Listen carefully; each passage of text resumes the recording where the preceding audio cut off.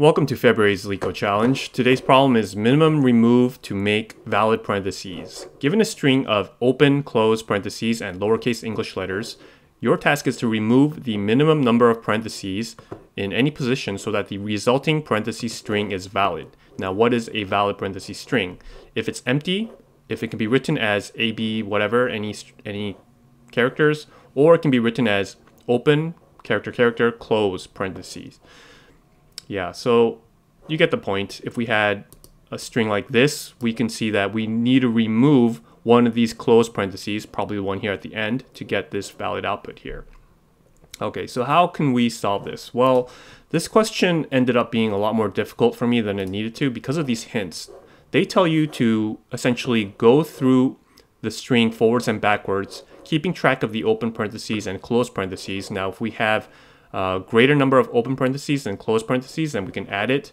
But I wouldn't go with this solution because it gets very tricky with removing all the parentheses and it ends up becoming very, very dirty. So I wouldn't go with that. Rather, remember what this solution or what this problem is very related to, which is the valid parentheses problem. Like if we had some sort of parentheses, if we wanted to see if this was valid, this approach would be to use a stack, right? What we would do, because we have three scenarios, either it's going to be an open or a close, or it's going to be some sort of string, right? If we had a stack, what we can do is make sure that when it's an open, we'll add it to our stack, and we'll pop it off when we see that there's a close parentheses. Now, if we find a situation where the stack is empty and we have a close parentheses, that means this close parentheses, we can't add it. Or in fact, this isn't a valid parentheses, so we would need to remove that somehow. And as for the strings or characters, we don't care about those. We always add them no matter what. So let's try to incorporate that solution by keeping track of the index numbers that are going to be we need to drop. Like whatever remains on the stack, that's going to be the index numbers of the parentheses that we need to remove. And really, all we're going to remove is the open parentheses. We'll remove the close parentheses while we move through our algorithm. So what we'll do is create a stack, which is going to keep track of the open parentheses. We'll get the length of s to be n, and we'll also convert this string into a list. Now, for I in range of n, there's three scenarios, right? There's either, well, I don't need to do that. If s of I is equal to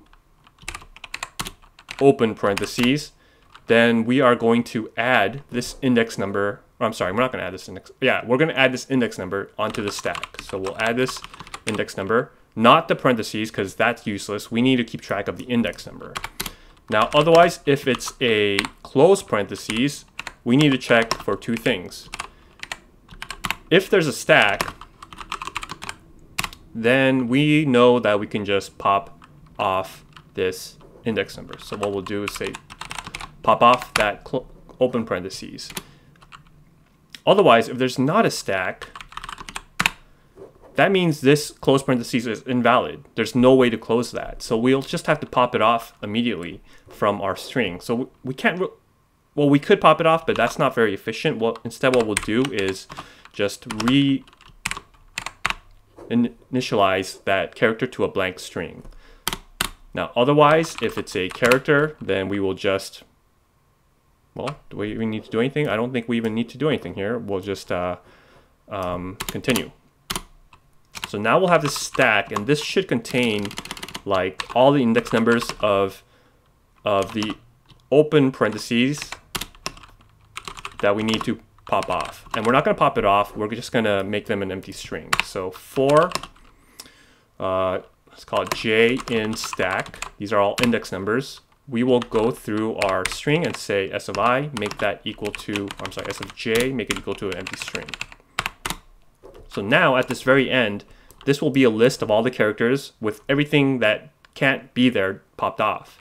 So all we need to do then is to return a string join of our s. So let's make sure this works. Looks like it's working, so let's submit that. and accept it. So this is O of n, and space complexity also O of n because of the stack, but it is one pass, and I really like this solution. Going 2 passes and doing this gets very, very tricky, and there's lots of edge cases that you need to account for. I don't recommend it, so don't go with this. Go with the stack, because anyway, it's more related to the valid parentheses problem. So yeah, hope that helps. Thanks for watching my channel, and remember, do not trust me, I know nothing.